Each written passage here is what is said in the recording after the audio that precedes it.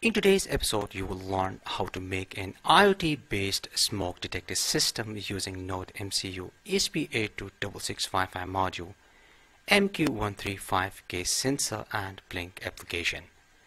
The sensor value can be monitored in real time from anywhere around the world. When the sensor value crosses a certain predefined value, a notification message is sent to the concerned person. The PCB board used in this project is sponsored by the PCBWay company, which is one of the top leading companies throughout the world. The PCB board Gerber files can be downloaded from the PCBWay official website. You can find a link in the description. In this episode, I will cover number 1, MQ135 Sensor Pinout explanation. Number 2, complete circuit diagram explanation. Number 3, PCB board layout explanation. Number 4, soldering. Number 5, Nodemcu ESP8266 module programming. And finally, number 6, testing. Without any further delay, let's get started.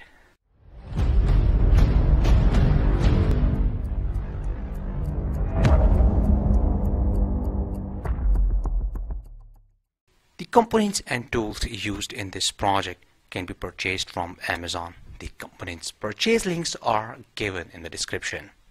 This is the MQ135 gas sensor, which is quite sensitive to benzene, alcohol and smoke. The output voltage of this sensor increases as the concentration of the gases increases. This sensor is famous for the fast response and recovery. The sensitivity can be adjusted very easily using this variable resistor. To power up this sensor, you need 2.5 to 5 volts, which is perfect. You can use this sensor with Arduino and Nodemcu ESP8266 module. This sensor is most commonly used as the air quality monitor.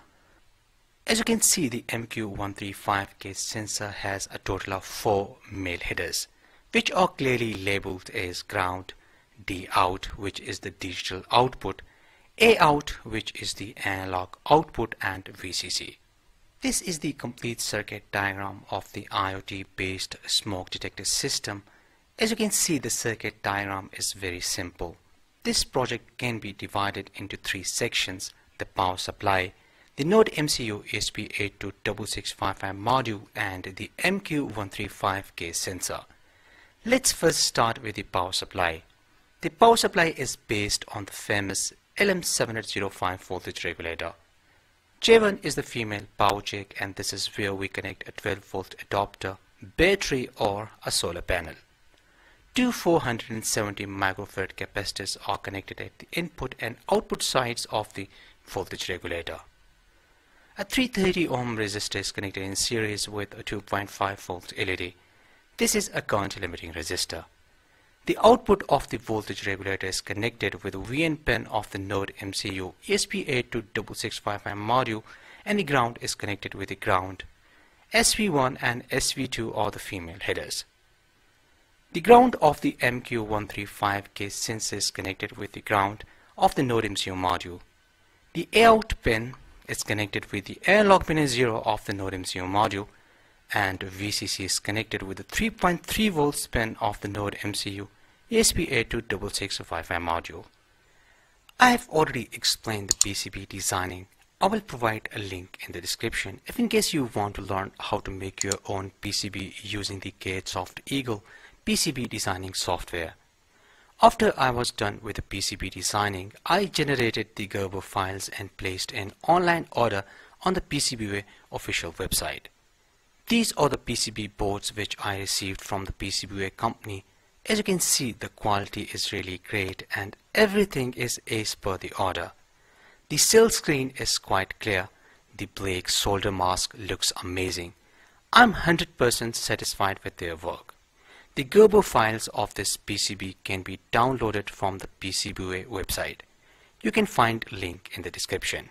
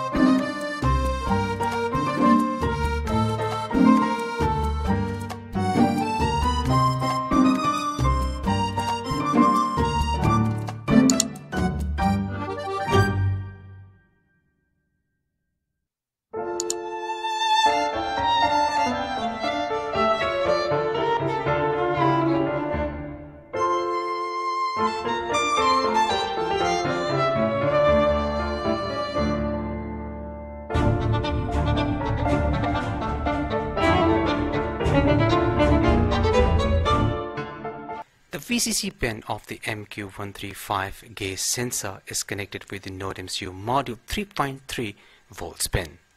The out pin is connected with the A0 pin of the Nodemcu module, and the ground of the gas sensor is connected with the ground of the Nodemcu ESP8266 Wi-Fi module. First of all, open the Blynk application. Click on the new project and enter the project name.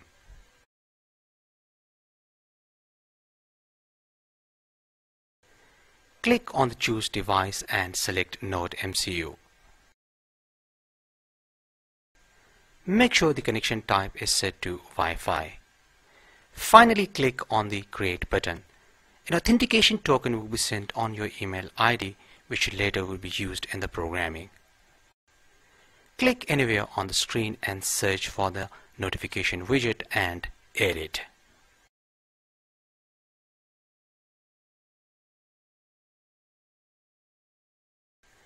Again, click on the screen and this time search for the gauge and add it.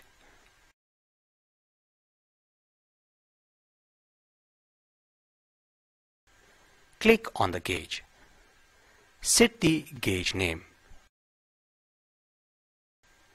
Click on the pin and select Virtual Pin V2. Change the font size. Click on Push and select 1 second. That's it. Our application is ready. Now let's discuss the Nodemcu programming. Before you start the programming, first of all, make sure that you download all the necessary libraries. You can download these libraries from our website. This is the authentication token which was sent via email. I simply copied and pasted over here. This is the name of the Wi-Fi router and this is the password. The MQ135 gas sensor is connected with the analog pin A0 of the Nodemcu module. Data is a variable of the type integer, and this will be used for storing the values coming from the MQ135 gas sensor. getSendData is a user-defined function and is called every 1 second. In the while loop function, we have only two functions, which are the timer.run and blynk.run. As I said earlier, the getSendData is a user-defined function.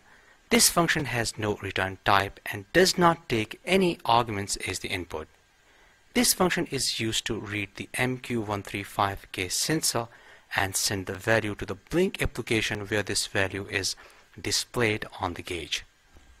This condition is used to send a notification message if the sensor value increases above 600. So that's all about the Nodemcu programming. I have already uploaded this program. Let's watch this project in action.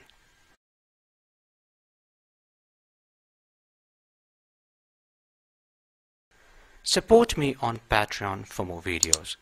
I hope you liked today's episode. Like and share this video with your friends. See you in next episode, and thanks for watching.